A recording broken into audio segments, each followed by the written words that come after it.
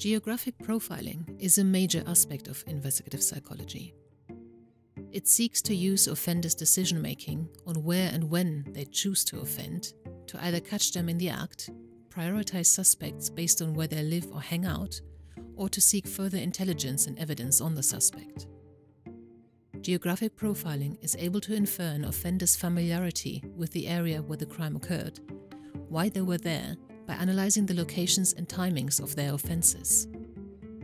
It has been found that criminals do not tend to travel far from their base to commit their offenses, unless their particular target is not available in their vicinity. The utility of geographic profiling really came to the fore in the context of serious serial crimes, when psychologist David Kanter assisted police in identifying the so-called railway rapists, who had devolved into murderers in the 1980s. In fact, many other crimes are clustered around the offender's home address rather than randomly and indiscriminately spread out, for example serial burglaries. As mentioned previously, offenders in general do not tend to travel very far in order to carry out their crimes. Younger offenders do so even less, and less experienced offenders as well. These facts have implications on how you might prioritize your suspects, if it appears that crimes tend to be clustered closely together but were not committed on the same day or night. So you start investigating those who live in the area the offenses took place in, particularly those offenders who live closer to the first few offenses than the later ones.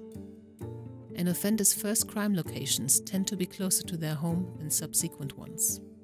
So if you are faced with a series of offenses that you are pretty certain have been committed by the same offender, she or he is more likely to have a base closer to the first few offenses than the later ones.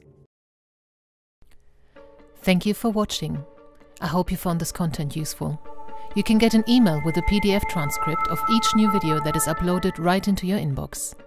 Just go to the main Dr. IPIP website on dripip.com and click on any post, and you can input your details in the sidebar. Just enter your first name, your preferred email address, and the type of organization you work for. You will not get any spam. This is just for me to be able to let you know about new content.